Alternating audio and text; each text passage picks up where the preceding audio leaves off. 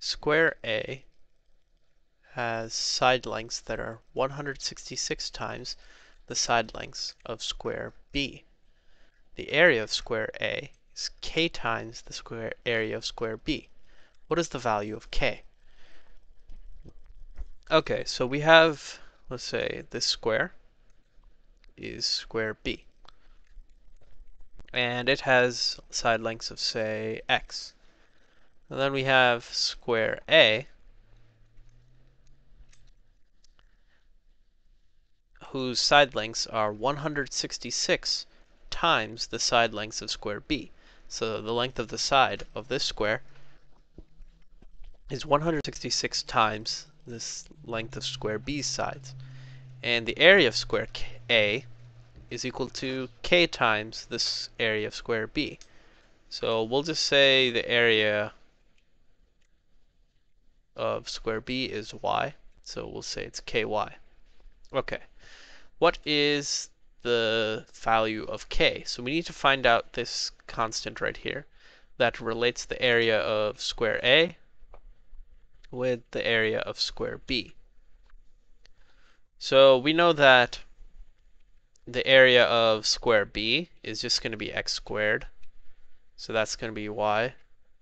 And we know that the area of square A is just going to be 166x squared. Now if we simplify this, we'll get that 166 squared times x squared is the area of square A. So area of A, this square. And that this area of B is just x squared. So if we find the value of this constant here, 166 squared, this x squared is in both, and so this is just the value of k. This will be the coefficient of x squared, which is the area of B. So k will just be this coefficient. So we just need to square 166. So we can do that in our calculator. So 166 times 166, which is just equal to 27,556. So this is the area of A.